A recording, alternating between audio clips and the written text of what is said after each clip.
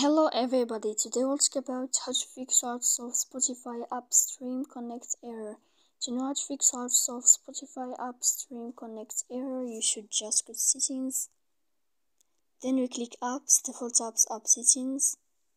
Here on this page you will enter to the window of Spotify. When you find this list of app and file, we click on first app and we click OK.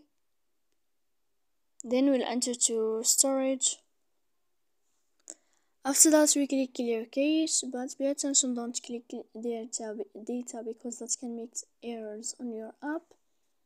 And after all these steps, then you can go to your Wi-Fi. You can turn off your Wi-Fi, or you can turn on your turn off your phone to fix that problem. So please don't forget to support us by like and subscribe. See you next time in another video, and thank you for watching.